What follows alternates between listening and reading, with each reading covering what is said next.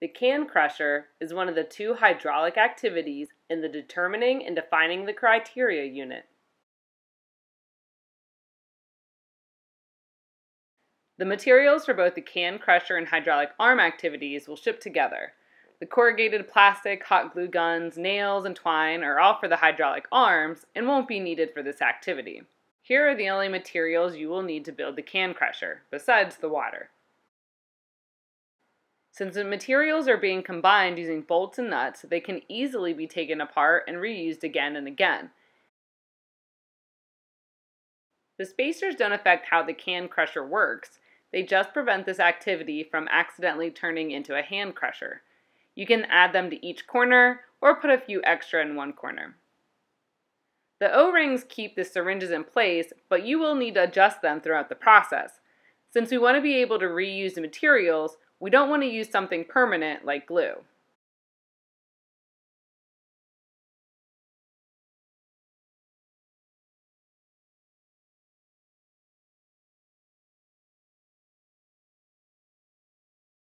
I would suggest using around 8 inches for the length of the tubing, but it doesn't matter as long as you keep the sections all the same length.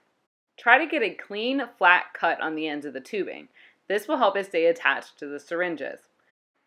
The adapters screw on the ends of the syringes and help keep the tubing in place.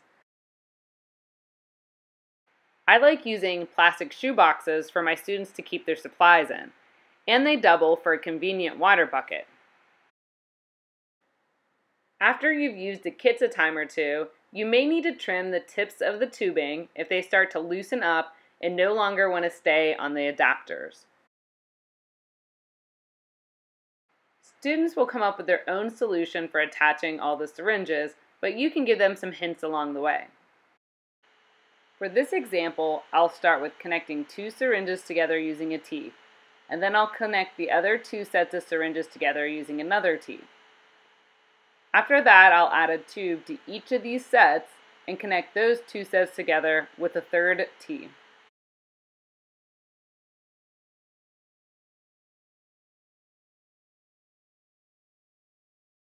One last piece of tubing will help me connect the syringe I will use to control my can crusher. When it comes to filling up the syringe system and the tubes with water, I let my students figure out the best way to do it. I will give them a brief demonstration on how to get the air bubbles out.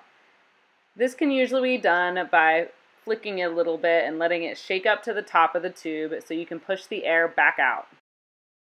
Air can easily compress inside of the tubing system, so it's important to work out as much air as possible before you get started.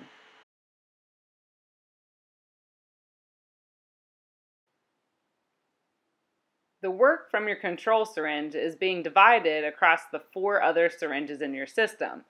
So we start experimenting with a smaller syringe and then eventually moving up to a bigger syringe, like a 60. Students will find that this works a lot better. You'll still have to fill the syringe up again with water, but you'll be able to crush the can. After building the system, I usually spend at least a full class period, if not 2, allowing my students to just increase the efficiency of their system. Once you and your students are satisfied with how your system works, you can recycle the can and reuse all the parts for the can crusher.